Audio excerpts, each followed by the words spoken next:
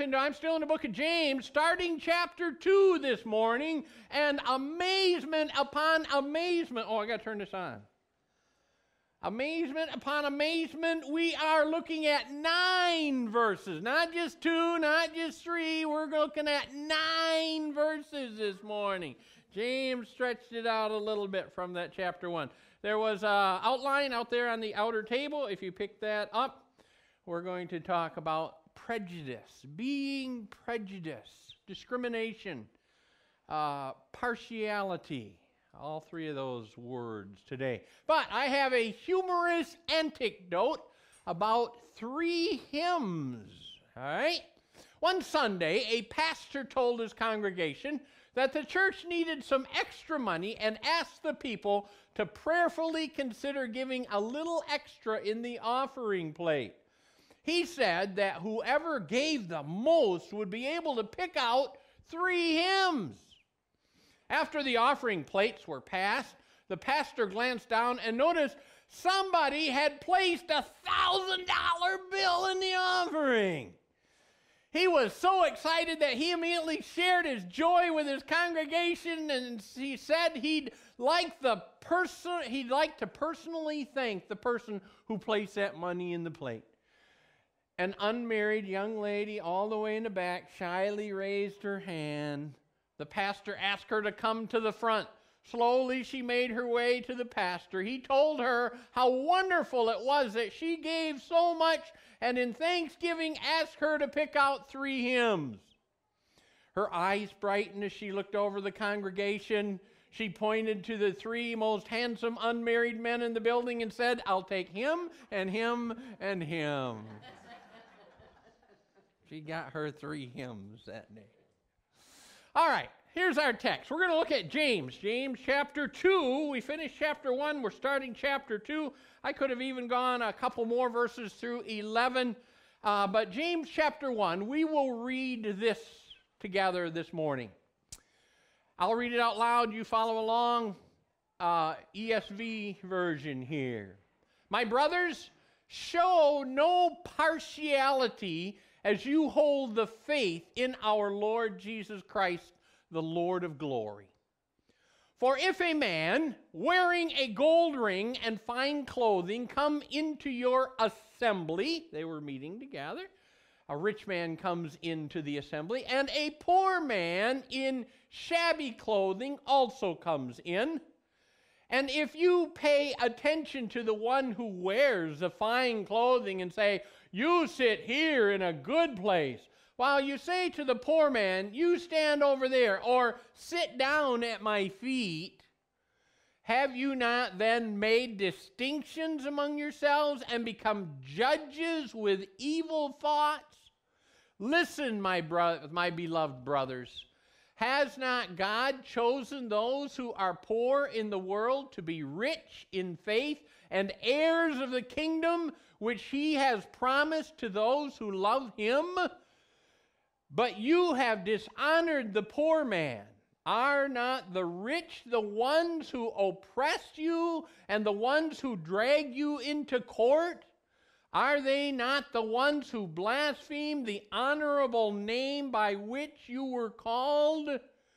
If you really fulfill the royal law according to the Scripture, and he quotes Jesus, who quoted the Old Testament, you shall love your neighbor as yourself, you are doing well.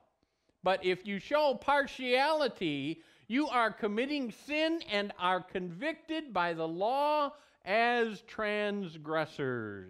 Yeah, so 9 verses here talking about showing partiality. So here's my outline this morning. If you picked up one of the sheets out there, first of all, I'm going to talk about verse 1. He gives the command. He gives the command. Secondly, he gives them an illustration. Now, this illustration probably actually happened a lot of times in the churches. James is talking to believers, and he saw some problems in their Christian life. We talked about that. All through chapter 1, he saw another problem, showing partiality. He gives an illustration, verses 2 through 4. Then verse 3, my third point, he gives a number of reasons. Okay? Verses 5 through 9. God has chosen the poor, verse 5. The rich oppress the believers, verse 6. The rich blaspheme the Lord, verse 7. And then partiality breaks the royal law, verses 8 and 9. So we'll work our way through this outline this morning. Okay, point number 1, the command. James says, again, my brothers, he's talking to believers. This book was written to believers. He constantly addresses them as his brothers and sisters in the Lord. He says, my brothers, show no partiality as you hold the faith in our Lord Jesus Christ, the Lord of glory. We as Christians are not to show partiality. Now, we think partiality, I don't know that we do that. I don't understand that. Well, I went to a thesaurus, online thesaurus. Nobody has the actual thesaurus sitting on their shelf anymore. Online thesaurus, and I want to look at some synonyms for the term partiality. We don't think partiality is that big of a sin. Well, let's look at some of the synonyms that this thesaurus had. Favoritism. Okay, some of the translations even translates it showing favoritism, partiality. Favoritism. Well, okay, we shouldn't show favoritism, but we think of that, maybe a school teacher has a favorite student over another student. We don't think of this as a big sin. Well, how about showing bias? Oh, no, maybe, yeah. How about prejudice? Oh, maybe using that word puts in our mind that it is a little bit more of a sin than what we think it is. How about giving preferential treatment to some and giving, non-preferential treatment to others? And how about this? We even have laws in our country about discrimination. Now, if we think of those synonyms, prejudice, preferential treatment, discrimination, we realize that this is an important topic for us Christians to consider in our lives. Are we prejudiced against certain races, certain those in different social standings? We need to be careful about that. We see forms of prejudice and discrimination in the New Testament. The Jews were prejudiced against the Gentiles. There are several places in the New Testament where the Jews would call the Gentiles dogs. Oh, those dogs, huh? They were prejudiced against them. We're the important race that God has chosen throughout the whole Old Testament. Those Gentiles, they're good for nothing, and we're more important than they are. We see prejudice there. The Jews were prejudiced against the Samaritans. Notice what John says in John chapter 4, verse 9. The disciples and Jesus are going from Judea back up to Galilee, and John mentions in order to do that, they had to go way around and skip Samaria, or they had to go right through Samaria. Well, Jesus stopped and talked to this woman at the well, John chapter 4.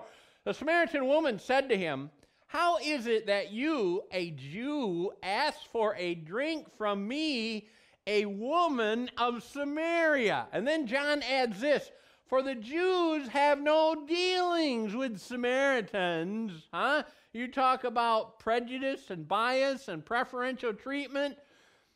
Jesus was breaking with social custom because here was a man who was talking to a lowly woman. They didn't do that in those days. And a Jew talking to a Samaritan. So much so that it surprised this woman. The Jews were prejudiced against the Samaritans.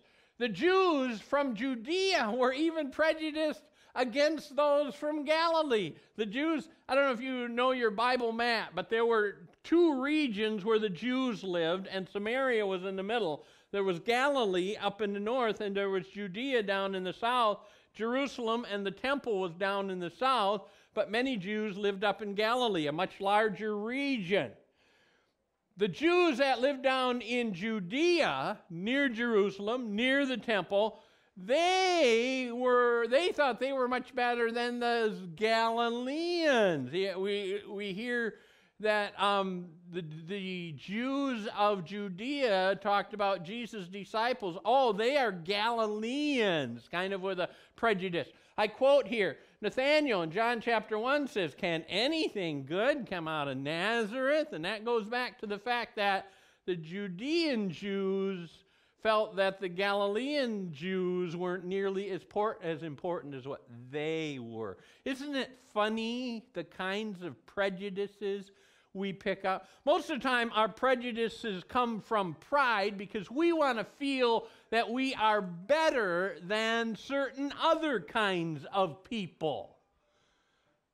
They had we think, strange prejudices.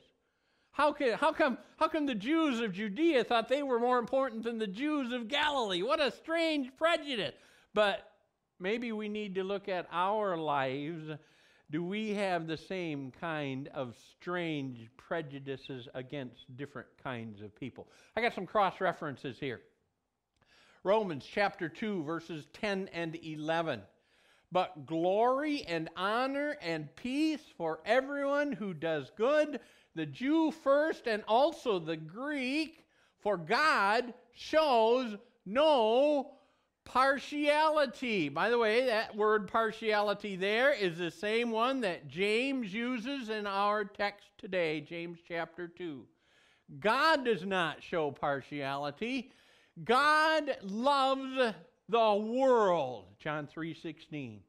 Jesus died for the sins of all mankind, and God wants people to be saved from every race and nation on the face of the earth. He loves them. This might surprise you. He loves other people as much as he loves you. Yeah. We don't think he does because we're prejudiced. Huh?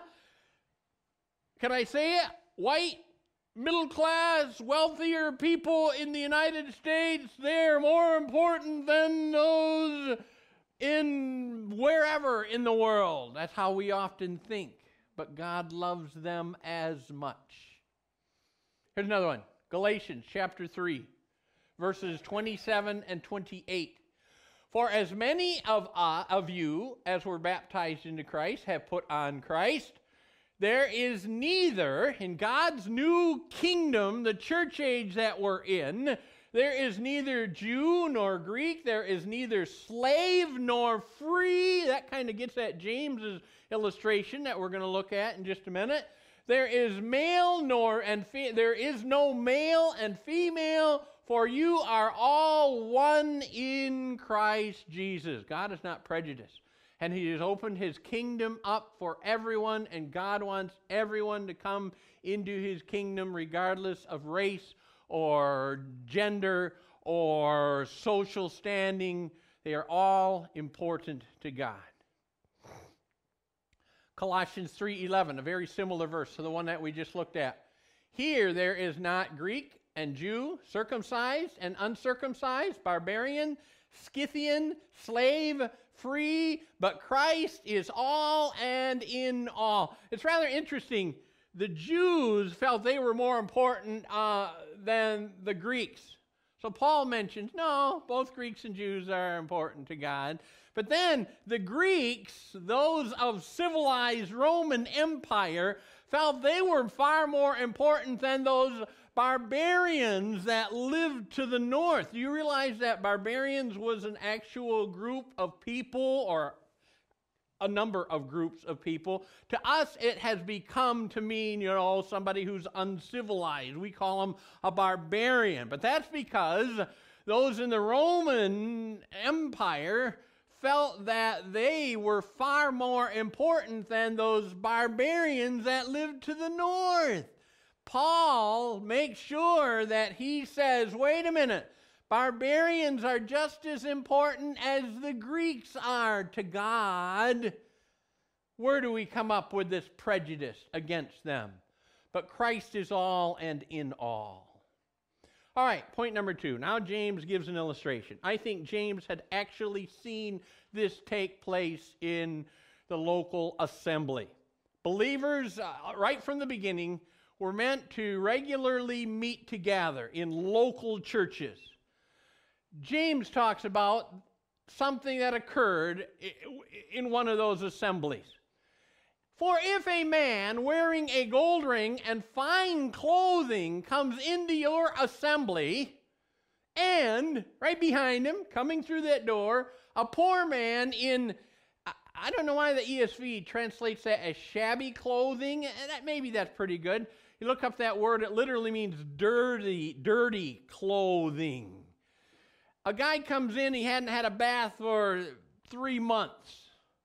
And a rich guy comes in. And if you pay attention to the one who wears the fine clothing and say, you sit here in a good, fine place, while you say to the poor man, you stand over there, or sit down at my feet, he says, have you not then made distinctions among yourselves and become judges with evil thoughts? Illustration. Rich guy comes in. You know, the pastor's mind immediately goes to, boy, if he'd start coming and he'd start tithing, our income would really go up.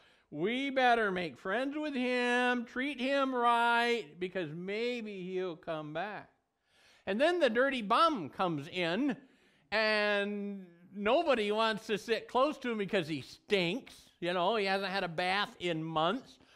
Maybe he's got lice in his hair. Who knows? And certainly, he isn't as important in God's eyes as this rich, wealthy guy is. That's what goes into our minds and our thoughts. And God says, no, that is showing, James says, that is showing prejudice. That is showing discrimination. Sit down at my feet. You saw that on that one verse that they said to the poor person. It's kind of interesting. I was looking at researching some of the Greek words here. Sometimes that word, sit down at my feet, is actually translated sit down at my footstool. But it got a kind of, I don't know that James meant it this way, but the word James uses here is used of a victorious general. He would have the losing commander of the enemy lay down in front of him, and he would put his foot on his neck as a symbol of victory over him. You were saying, you guys are now my footstool. I have defeated you. That's how this Greek word was used. Now, did James mean it that way? Perhaps he didn't have that necessarily in mind, but James did mean, for the poor to sit at the feet of others indicates that they were inferior and not as important as this wealthy guy who come in with the ring and the fine clothing. James' illustration indicates that they were being prejudiced. I wonder, do we care for those out there who are of a lower class than maybe we are? Would we give preferential treatment to others who are kind of upper class? I got to read this. Supposedly this is true because I checked it out in other sources. When he was a student, the famous Indian leader Mahatma Gandhi, you've heard of him, he was a Buddhist in India. He considered becoming a Christian. He read the Gospels and was moved by them. It seemed to him that Christianity offered a solution to the caste system that plagued the people of India. One Sunday, he went to a local church. He had decided to see the pastor and ask for instructions on the way of salvation. But when he entered the church, which consisted of white people, the ushers refused to give him a seat. They told him to go and worship with his own people. He left and never went back. He said, if Christians have caste differences also, I might as well remain Buddhist? A Hindu. He was a Hindu. Isn't that interesting? Because they were showing prejudice, they were driving people away from Jesus Christ. We need to be careful about how we treat all people. James starts giving some reasons now, verses 5 through 9. I think I had 4 of them listed there. Number 1, James says, God has chosen the poor. Listen, my beloved brothers, has not God chosen those who are poor in the world to be rich in faith and heirs of the kingdom which he has promised to those who love him? What was James seeing here? Well, Christianity, the early church, as it spread through the Roman Empire, was mostly accepted by the lowly, by the slaves, by the poor. They were going through much trouble in life, and they heard the gospel, and they realized that Jesus had died for them, and by far the majority of the people that came to the Lord were lower-class people in the Roman Empire. James is referring that here. And yet, James is saying, we treat the lowly as if they are less important. They're the people that are coming into the kingdom of God. A couple of cross-references with this. 1 Corinthians chapter 1, verses 26 and 27. Paul said the same thing as James. For consider your calling, brothers. Not many of you were wise according to the worldly standards. Not many powerful in powerful conditions. Not many were of noble birth. But God chose what is foolish in the world to shame the wise. God chose what is weak in the world to shame the strong. It was the lowly people, not of noble birth, not considered very educated and wise. These were the people that were coming to Jesus Christ, taking him as their Savior.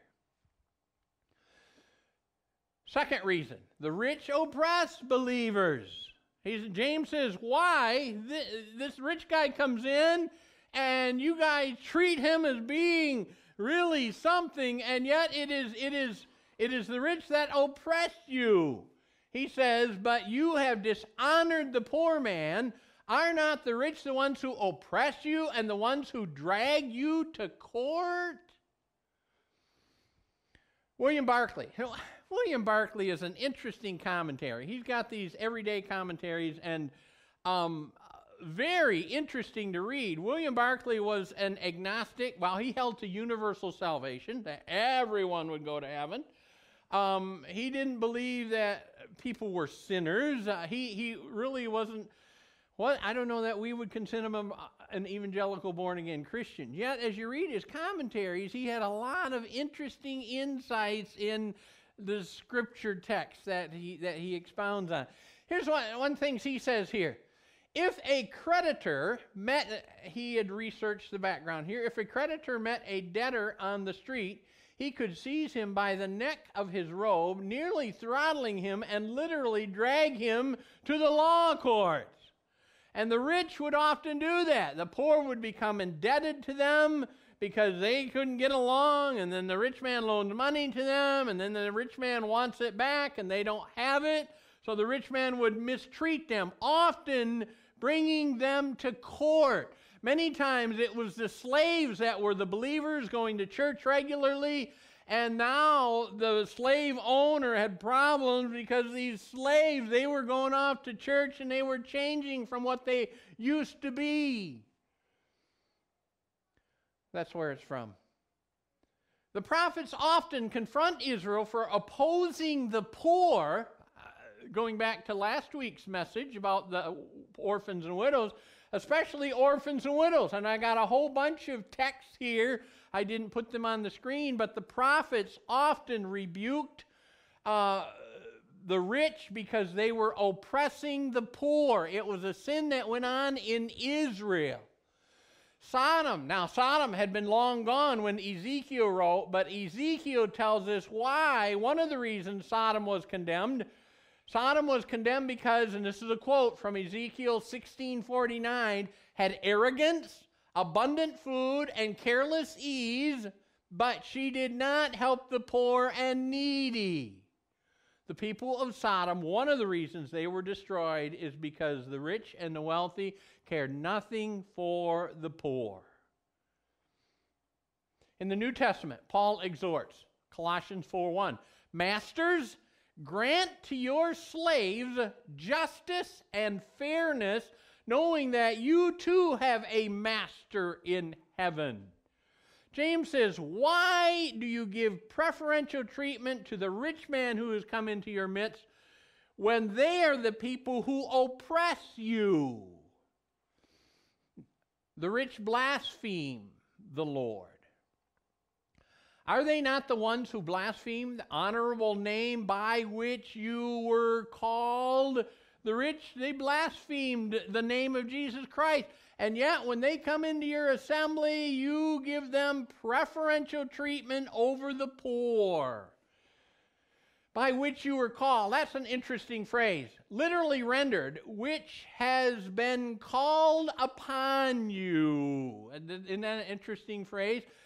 It refers to the practice of a wife taking her husband's name, or children, especially adopted children, taking on the name of his father. I'm going to put Eugene on the spot here. Eugene, what's your last name? What's that? Your last name. Eugene Herrick. Yeah. Eugene didn't used to be Eugene Herrick until we adopted him, and he has taken on the name Herrick. Changed right on his birth certificate when we adopted him. James says that precious, now the rich, I'm going to go back there, the rich blaspheme the honorable name by which we have been called. Remember the book of Acts? It's given in derision originally, but it is given in pride to the believer. The book of Acts says they were called Christians first at Antioch.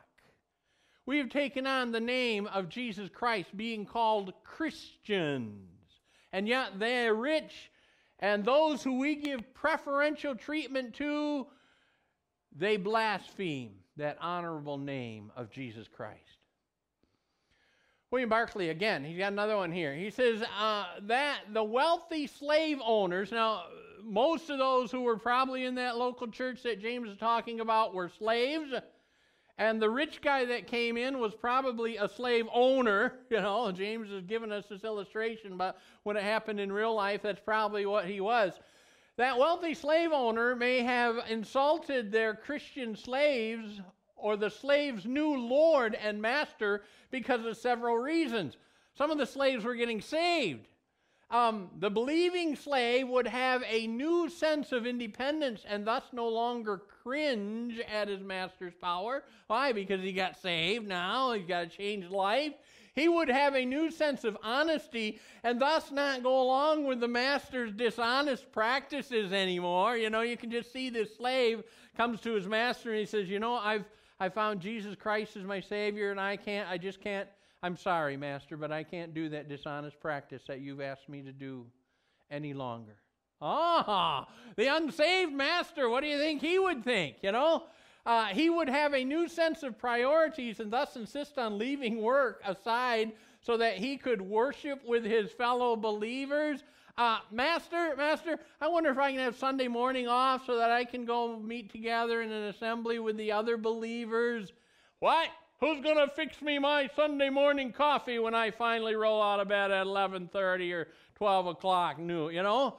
So the master is, who is this Jesus Christ that my slaves are now being loyal to? And that was making these rich, wealthy slave owners angry because the slaves were different than what they used to be. So they were blaspheming the name of Jesus Christ. And then the last reason. How am I doing on time? Oh, very good. Partiality breaks the law, the royal law. The royal law, James says this, if you really fulfill the royal law according to Scripture, and James tells us what he's referring to here as the royal law, you shall love your neighbor as yourself. You are doing well. He says, but if you show partiality, you are committing sin and are convicted by the law as transgressors. Now, how about your neighbor? Maybe your neighbor is kind of a wealthy person, doesn't have much to do with you because he's more important than you are. But maybe your neighbor is a lowly, poor person.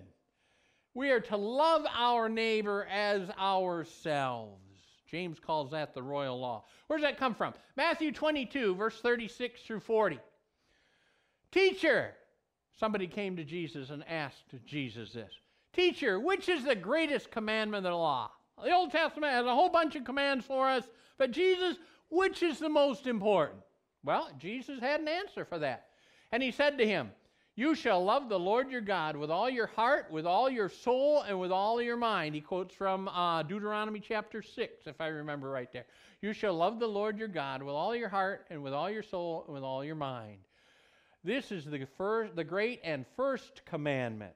And the second is like it. You shall love your neighbor as yourself. And that became known as the royal law. James quotes that here. The second of the great commandments. Love the Lord and love your neighbor, treating them properly without prejudice. On these two commandments depend all the law and the prophets. Well, conclusion. I wonder if we seriously looked at our lives. I wonder if we have prejudice in our lives. James rebuked the believers of the early church for their prejudice. We need to be careful about that. We need to love people, all people. We need to treat them respectfully, honestly, fairly, not giving preferential treatment to one group over the other, because God loves all of them and wants them to be saved and come into His kingdom. I've said this. James focuses on prejudice against the poor, favoring the rich. That was just one kind of prejudice. But we can have other forms of prejudice based on race or whatever other reasons we may have for prejudice. God has sent the gospel to all. Jesus died on the cross for all peoples. We need to stop our prejudices, treating all with respect and love. Do I got another point after that? If I don't, it's going to go to your song, and the song's going to start playing, and we aren't ready for it. Do I dare? Do it. I didn't. Yeah, I didn't. Let's have a word of prayer. Heavenly Father, I pray that your Holy Spirit would work in our lives and would show us if we have prejudice, Lord. Father, may we love people, all people, no matter how lowly they may seem to us. May we love them. May we share the gospel with them. May we as a local church reach out to them, Father, and see people come to know you. Bless your word to our hearts today in Jesus' name. Amen. Amen. Now we can have that.